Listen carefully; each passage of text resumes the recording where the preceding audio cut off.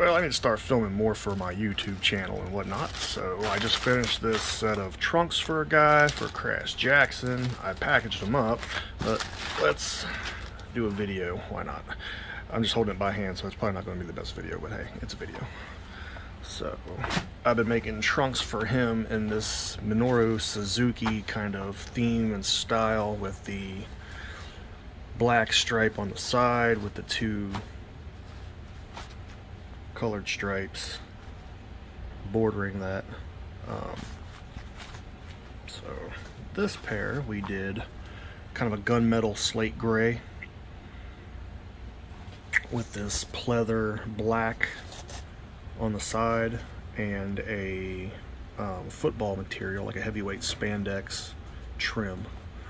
Came out pretty nice. The trim matches the spandex.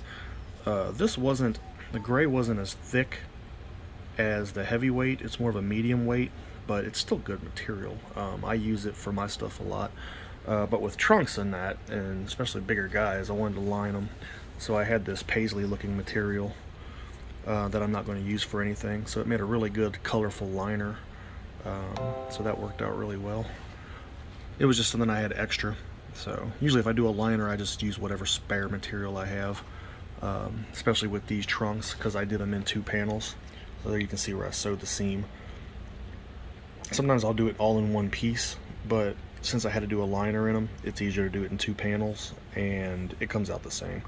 So, and I double stitch all my seams. So when I stitched this down, I top stitched it also. So, and then made sure everything was solid and good.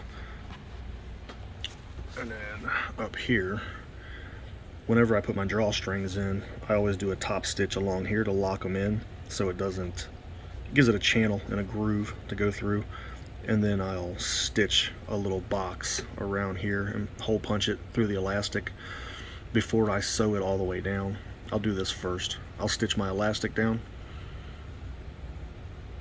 to the material, and then I'll sew this box, punch the holes, and then actually fold it over, stitch it here, stitch it on the top, and then run my elastic.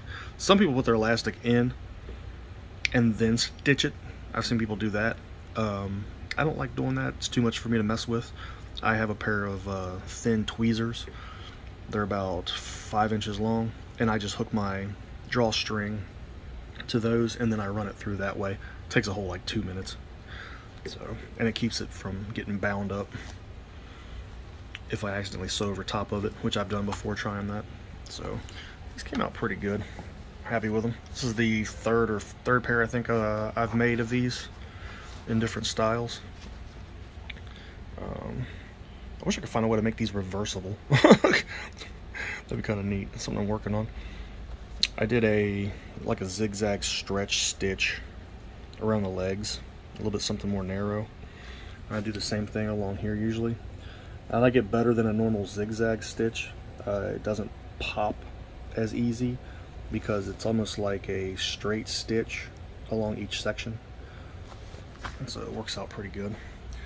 And then when I glued these, oh, where did my adhesive go? Over here. What I do is when I do my panels, I cut out the piece, the first piece.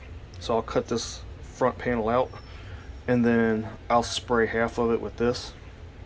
I like this. I've switched this. I was using the Heat and Bond brand of basting spray.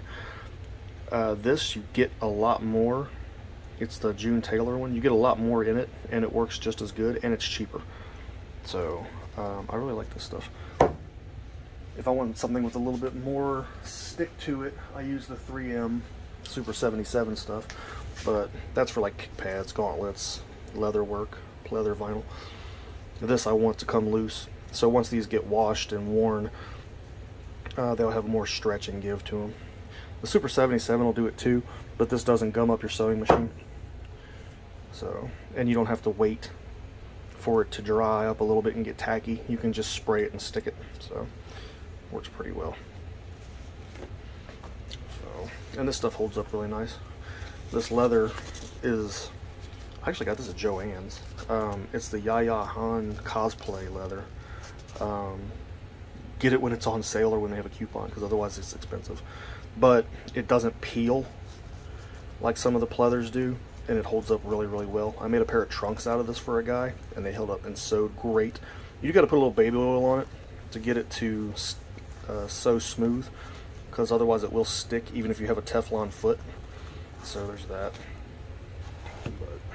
And then the drawstring is just paracord. I take paracord and then I cut the ends and I pull all the white string out of it so it's hollow. It just works better that way. And then I burn the ends of it. So, but there's that. One nice fancy pair of trunks for old Crash Jaxon. So I sent him pictures and he's very happy with them. So on to the next one. I got a pair of pretty sharp looking long tights I got to make for a guy. Looking forward to making those. So feel free to leave any comments, questions, tips, tricks, whatever. Like, subscribe, all that happy social media stuff.